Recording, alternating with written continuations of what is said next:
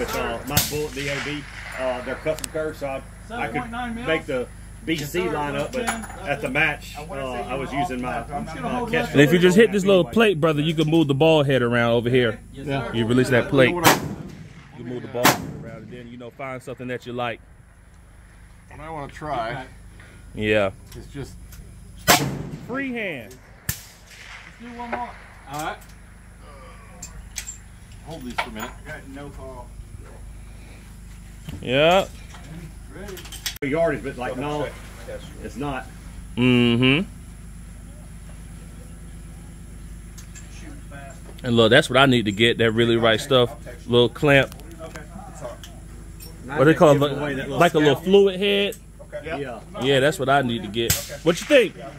Good. What you range? You ranged everything that you wanted to range? Yeah. I just mainly I wanted to get these two guys on the same level. Copy that. That's why I flipped this guy upside down. Otherwise, it would be one of these things. Yeah. Mm-hmm. If you want to shoot it, since it's sitting there, feel how hot. Yeah, I like them. I just didn't want to do it worse. Yeah. You want a tripod stabilizer for sure? Yeah, for sure. So I was a guest instructor on Fort Benning. A buddy of mine was a 10 times. sniper team leader on Fort Benning. And You had it. There you go. basically gave those guys a perspective of what they're doing versus what happens in the civilian world. Oh, we're going to get you a taller tripod, brother. Yeah, I know. I should have brought the. I didn't realize I brought those to 40. become a precision shooter. But it's better than no tripod. Some of those It's great for shooting off of fight wise. Mm-hmm. mesh together to increase your skill in the sniping world. Right. Because obviously we're not limited. You're limited by your pocketbook out here. Right. They deal with weapon systems that they're not custom built. They're not as accurate. All right, well, look. Santa can make it down that big chimney of yours.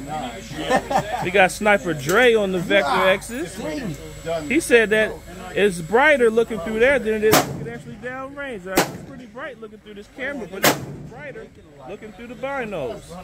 It's amplifying light. Yeah. Okay. I'm sold. You don't have to twist my arm no more.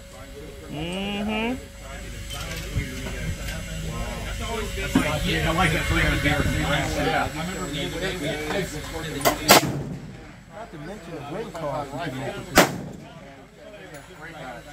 Now, if it was able to get wind on board, boy, listen, that'd be a definite game changer. You can dang near see the wind though with this thing. We've used it the whole time. It ain't like, That's a good. I lost my sled, and then I borrowed his, and then he borrowed it back. But right